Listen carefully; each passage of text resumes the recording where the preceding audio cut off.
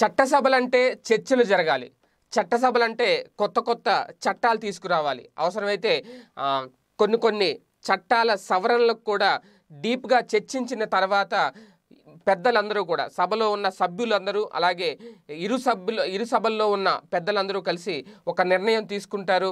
దానికి సంబంధించి ప్రజా పరిపాలన కొనసాగుతుంది. అంతే తప్ప చట్టసభల్లో ముష్టి యుద్ధాలు పాల్పడడం, తన్నుకోవడం, ఏదో చిన్నపిల్లలు స్కూల్లో బిహేవ్ చేసినట్టు చేస్తే నిజంగా అది అవహేళన అవుతుంది, ప్రజాస్వామ్యాన్ని అగౌరవపరిచినట్లు అవుతుంది. ఇప్పుడు శాసనమండలిలో ఆంధ్రప్రదేశ్ శాసనమండలిలో ఏం జరిగిందంటే అదే జరిగింది.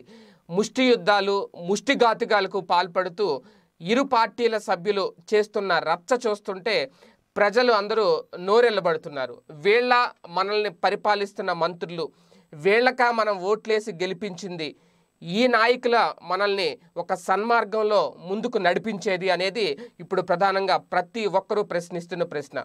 ఎవరి మెజార్టీ ఎక్కువ ఉంటే వాళ్ళు ఆ సభలో తమ ప్రతాపం చూపిస్తాము అంటే ప్రజలు చూస్తూ ఊరుకోవాలా అనేది కూడా ప్రతి సామాన్యుడు ఇప్పుడు ప్రశ్నిస్తున్నారు. ఇందుకు కారణం, ఇందుకు నిదర్శనం ఏంటి అంటే తాజాగా మండలిలో జరిగిన రచ్చ.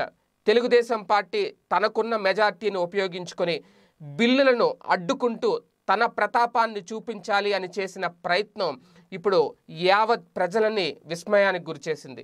తాజాగా నిన్న శాసన మండలిలో లోకేష్ గారి తీరు, అలాగే మిగిలిన తెలుగుదేశం పార్టీ సభ్యులు ప్రవర్తించిన విధానం చూస్తుంటే ప్రతి ఒక్కరూ కూడా నోరెళ్ళబడుతున్నారు. తెలుగుదేశం పార్టీ నాయకులు ఇలాగ బిహేవ్ చేస్తారా అధికారం లేకపోతే? మరి ఎంత దారుణాలకు పాల్పడతారా? అధికారంలో ఉన్న ఒక మంత్రిని కాలితో తన్నారు అనేది వైసీపీ నేతలు చేస్తున్న ఆరోపణ. వాస్తవానికి అదే గనక నిజమైతే సభలో ఒక మంత్రి మీద చేయి చేసుకునే అధికారం ఏ సభ్యుడికి ఉంది? సభలో ఇటువంటి ముష్టి యుద్ధాలకు పాల్పడి ఇలాంటి ముష్టి ఘాతుకాలకు కొట్లాటకు దిగే అధికారం ఏ సభ్యుడికి ఉంది?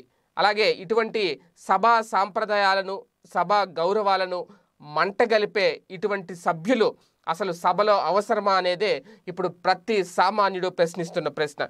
వాస్తవానికి అసలు ఈ ప్రతిష్టంభన నెలకొనడానికి కారణం ఏంటి సభలో అంటే బిల్లుల ఆమోదానికి సంబంధించి మండలిలో డిప్యూటీ చైర్మన్ రెడ్డి సుబ్రహ్మణ్యం గారికి అలాగే మంత్రులకి మధ్య ఒక వాగ్వాదం ఏర్పడింది. అది కూడా ద్రవ్య వినిమయ బిల్లుకు సంబంధించి. ఎందుకంటే ముందుగా ద్రవ్య వినిమయ బిల్లు పూర్తి చేసేద్దామని చెప్పి ఎప్పుడైతే డిప్యూటీ చైర్మన్ ప్రకటించారో దాన్ని వెంటనే మంత్రి బొత్స సత్యనారాయణ అభ్యంతరం వ్యక్తం చేశారు. ఆ నిర్ణయం మీద ముందుగా సిఆర్డీఏ రద్దు, అలాగే అభివృద్ధి వికేంద్రీకరణ బిల్లులు ముందుగా దాని మీద ఆ బిల్లును ముందుగా చేపట్టాలి అని చెప్పి తర్వాతే ద్రవ్య వినిమయ బిల్లుకు సంబంధించి అలాగే ద్రవ్య వినిమయ బిల్లు రాజ్యాంగ ఆబ్లిగేషన్ అని చెప్పి యనమల రామకృష్ణ గారు అడ్డు తగలడం, ఇలాగ ఒక వాగ్వాద పరిస్థితి అయితే స్టార్ట్ అయింది.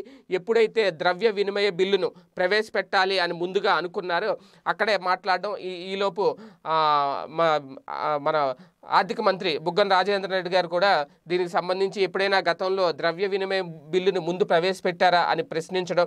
మొత్తం మీద ఎందుకు సభా సాంప్రదాయాల్ని మీకు నచ్చినట్టుగా మార్చేస్తున్నారు అనే అభ్యంతరకరాన్ని పూర్తిగా వైసీపీ సభ్యులు లేవనెత్తారు సభలో. అదే తెలుగుదేశం పార్టీ నేతలకు నచ్చలేదు. వాస్తవానికి డిప్యూటీ చైర్మన్ ఈ సభ తర్వాత 15 నిమిషాలు సభను వాయిదా చేశారు. ఈ గందరగోళం తర్వాత వాయిదా వేశారు. అయితే ఎప్పుడైతే మండలి నిరవధిక వాయిదా పడిన తర్వాత దేవాదాయ శాఖ మంత్రి వెల్లంపల్లి శ్రీనివాసరావు అలాగే టీడీపీ సభ్యుడు బేద రవిచంద్ర యాదవ్ అలాగే వాళ్ళిద్దరి మధ్య ఒక ఉద్రిక్త వాతావరణ పరిస్థితి నెలకొంది. మాట పెరిగింది.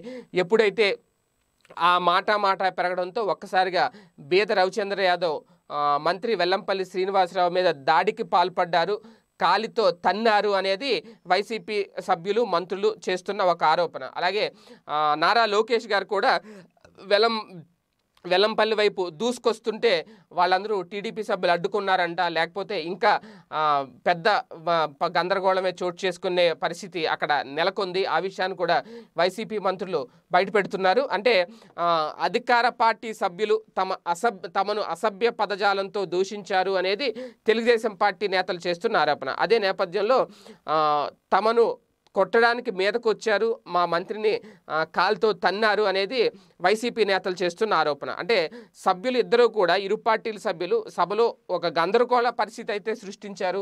ఒకళ్ళ మీద ఒకళ్ళు ఆరోపణలు చేసుకుంటున్నారు. మరి నిజంగా ఎవరిని తన్నారు, ఎవరు ఏం తిట్టారు అనేది ఆన్ రికార్డెడ్ చూసిన తర్వాతే ఆ సభా సాంప్రదాయాలు ఎవరు అగౌరవపరిచారు అనే దాని మీద ప్రభుత్వం కూడా ఒక నిర్ణయం తీసుకుని తర్వాత చర్యలు తీసుకుంటుంది. మరి చూద్దాం ఏం జరుగుతుందో. మొత్తం మీద శాసన మండలిలో ఒక రచ్చ అయితే జరిగింది. ఆ రచ్చ మీద ఇప్పుడు యావత్ ప్రజానీకం కూడా చర్చించుకుంటున్నారు.